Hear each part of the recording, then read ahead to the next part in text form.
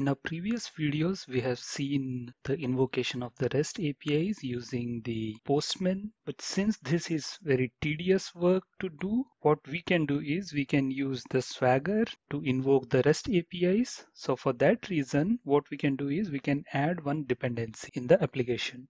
Here in the build.gradle, what we can do is we need to add this dependency, the Quarkus small array open API. So once you add this dependency, you will be able to see the Swagger UI for this application. So let's start the application and see what do we get.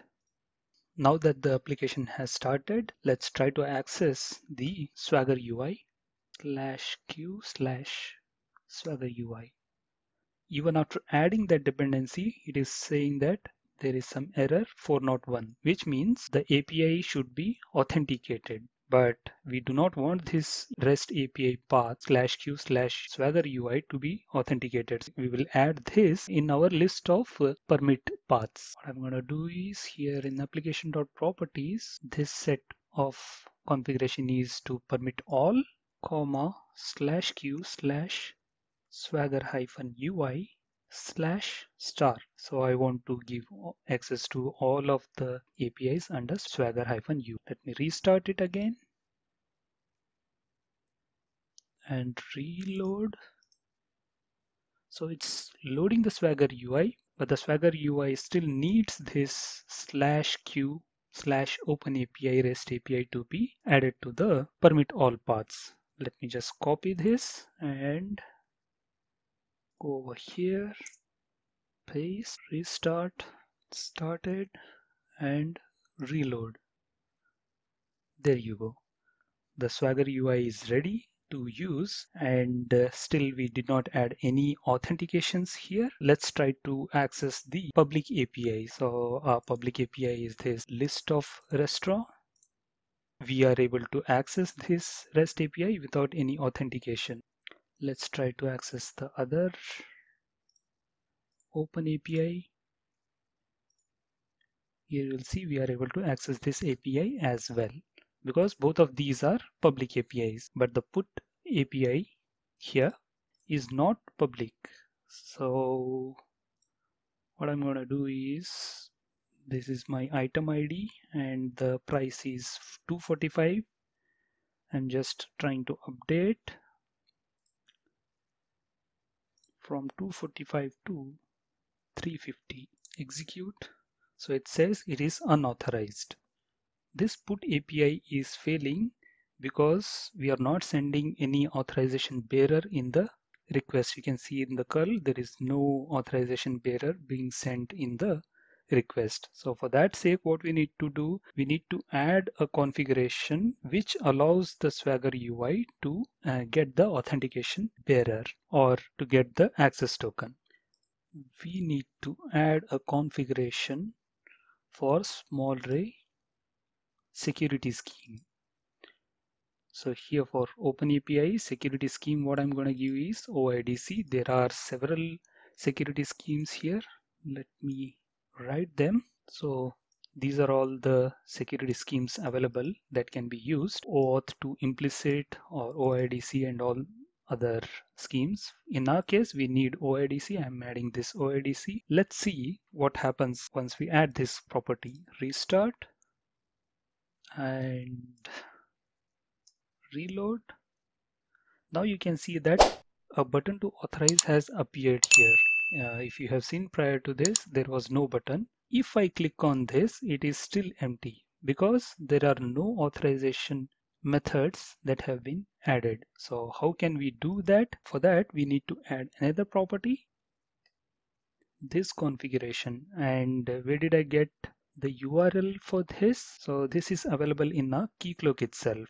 We go to the Keycloak here, log in, and for dive dev Ream configurations, here you'll see the endpoint for OpenID configurations. If you click, you'll see the same URL which has been used in here. Let's see if this is useful for us. So we have started the server, reload, and you will see there are several options which can be used for the authorization. How do we get these many authorization options is, so it is defined in this response itself. Let me show you by formatting this JSON.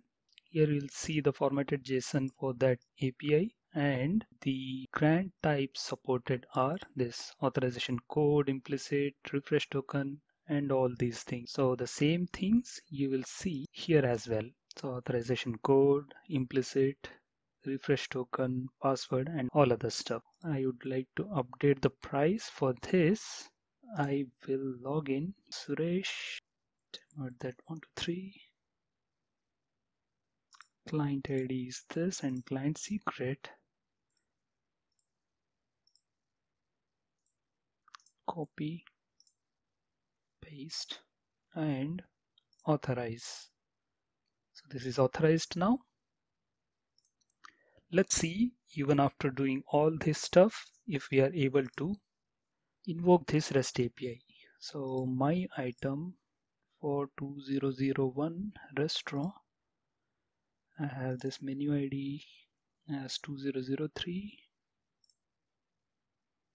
Menu ID is 2003 and price I would like to update it to 350 rupees. Execute. There is still unauthorized error. The reason is still you're not able to see any authorization bearer going from here. Although we have authenticated, it still doesn't work. And the reason behind this is you need to provide some kind of information to this REST API saying that there is a Keycloak invocation and the authorization has to be added. And that can be done using a property that needs to be added here. Let me add it.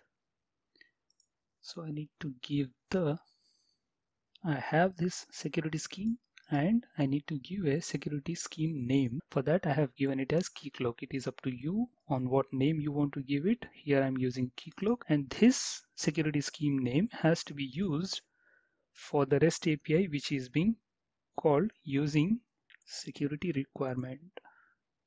The name should be Keycloak because that is the name we have given here in the properties. And also note that this security scheme requirement should be from Eclipse microprofile OpenAPI annotations itself. So now that we have added this as well, let me restart. Server has started. Let's reload. Authorize Suresh demo@123 and client ID is this. Client secret is, if you have seen, we are not selecting any of the scopes, so we'll just leave it as a default scope. Authorize close 2003, sorry, and 350. So now it is able to send the authorization bearer and it has updated the value to 350. So this is how we can use Keycloak with Swagger and the Quarkus. In the next video, we'll see the configuration for authentication and authorization in the Keycloak itself rather than in the Quarkus application. That's it for this video. Thanks for watching.